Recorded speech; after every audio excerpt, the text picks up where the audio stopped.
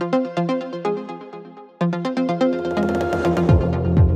to Space to Ground. I'm Kayla LaFrance. This week started out with a splash as one Dragon mission comes to a close.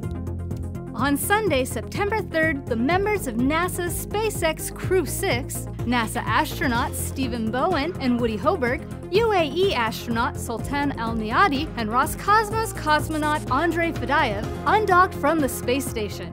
Several hours later, the Crew Dragon Endeavour re-entered the Earth's atmosphere and began its descent. 4 minutes before splashdown, the Dragon was traveling at 350 miles per hour and was at an altitude of 18,000 feet when the drogue parachutes deployed. And less than 1 minute later, the main parachutes deployed at about 6,000 feet altitude, while the spacecraft had slowed to 120 miles per hour. Endeavour landed safely in the early mornings of September 4th off the coast of Jacksonville, Florida, after 186 days in space. Teams on the SpaceX recovery ship secured the Dragon and hoisted the capsule onto the main deck with the astronauts inside. Once on the main deck, the crew was taken out of the spacecraft and received medical checks before a helicopter ride to board a plane for Houston to be reunited with friends and family.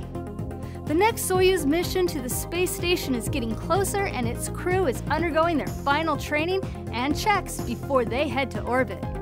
The mission will carry 2 Russian cosmonauts and NASA astronaut Laurel O'Hara into orbit for their long-duration flight. Currently planned for September 15th, 70S will launch atop a Soyuz rocket from the Baikonur Cosmodrome before rendezvousing and docking later that day to the space station.